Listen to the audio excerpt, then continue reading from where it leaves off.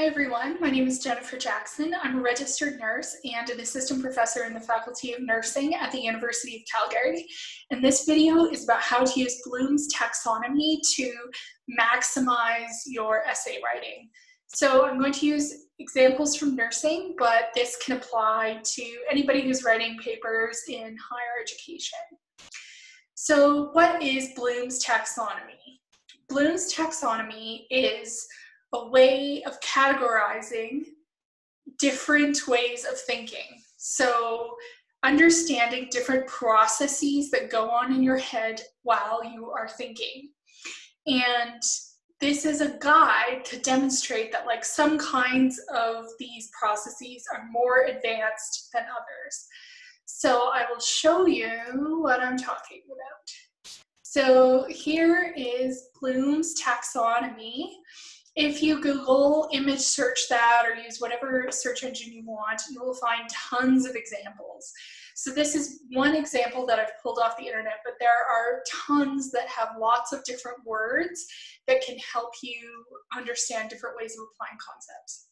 So in a very brief overview, Bloom and colleagues, when they were developing this taxonomy in the 1950s, there was a recognition that some things you do with your brain are harder than others.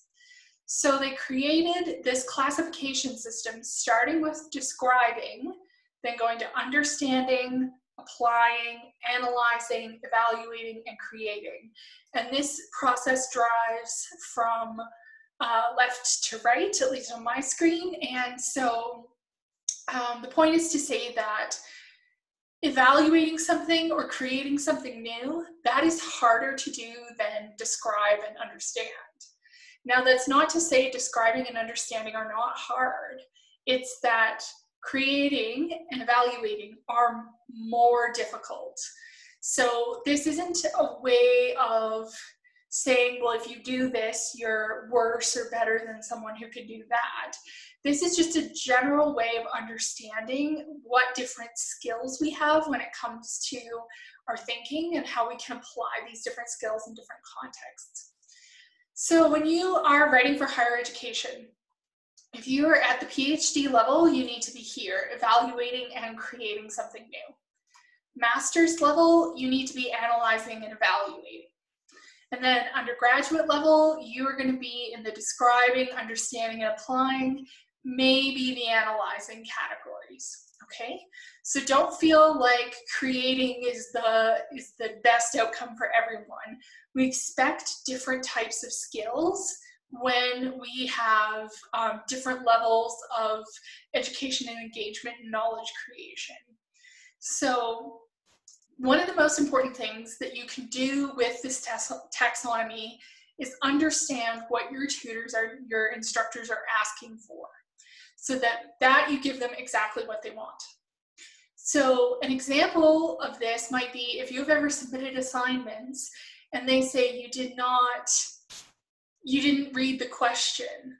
Often what's happening is you didn't get the question, like your response did not match what they were asking for. So how do you figure this out?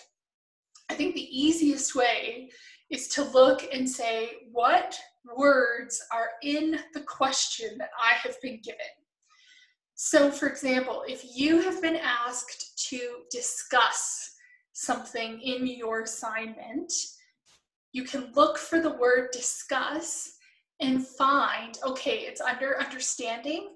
This is where I need to put my writing. This is the idea that I need to meet. Now, how do you do that? You can use other words from the same column in your work. So for example, you might say, these two ideas are related by the fact that they all apply to complex healthcare systems, or that they all reflect adult needs in intensive care. You might say you can compare different aspects of this policy by looking at how it's applied nationally and how it's applied provincially. So those are some examples of how you can use these classifications to make sure you are writing at the right level.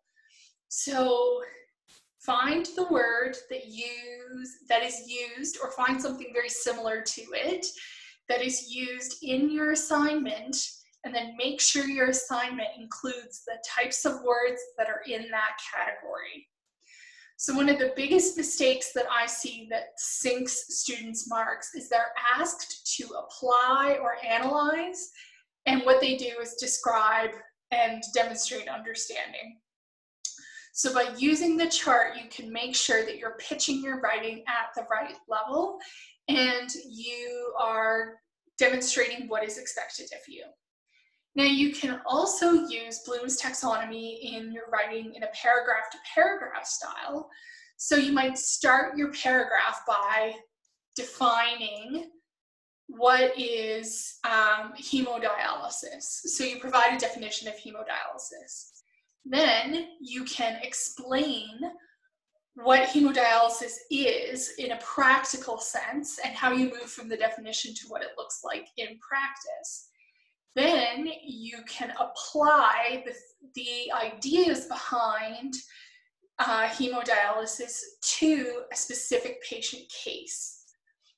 Then finally, you could compare that patient case to another one and demonstrate analysis of why those two are different. Okay, so you can do this across an essay. So generally you can work from description to analysis, and also you can do this paragraph to paragraph. So that might not be a technique that always fits with what you've been asked to do, but those are general strategies that you can use to really make Bloom's taxonomy work for you. It can also help you to make sure you're saying, I'm not just using the word show over and over and over again, like this shows, that shows. Find other words that fit in that same type of work that you want to demonstrate, and then apply that to your assignments. So I'll give you a brief example. So this is a rubric from an assignment in my course, and what I have done is specifically labeled these categories. Sorry, highlight doesn't want to work here. There we go. I have specifically labeled that in my rubric, excellent demonstrates analysis. And so if I was going to mark something that was excellent, I would expect the student to be writing using these verbs, because this is the level of thinking that I want them to present to get an excellent in my assignment.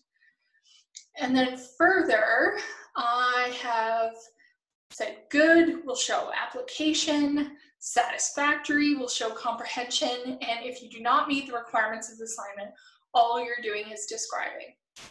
Now, this does not mean that there is no description in your assignment. What it means is you're using an appropriate amount of description to enable analysis or to enable application. So you might need to provide definitions in your assignment, or you might need to provide like a brief overview of a policy about pharmacare, for example. So you can describe that. It's fine to have description in the paper. But if your whole paper is description, you haven't moved from that description level up to the analysis level. And one other thing. So, with the rubrics, your instructors might not have put these words in their rubrics, but you can still use Bloom's taxonomy to understand the rubric. So you can say, this example is clearly identified, impact of context is clearly analyzed. So look at the types of words that you're seeing in, say, the excellent column of your rubric. Then you look at your Bloom's taxonomy and say, analyze. Okay, I know I need, if to get the highest mark, what they want is this type of thinking, and I can demonstrate that by using these types of words in my writing. So I hope that helps and that can provide some information. Bloom's taxonomy is a hugely useful tool, and there's lots of different versions of it. So I suggest just image search Bloom's taxonomy, find something that works for you, and hopefully you can use those techniques to improve your writing and get better grades.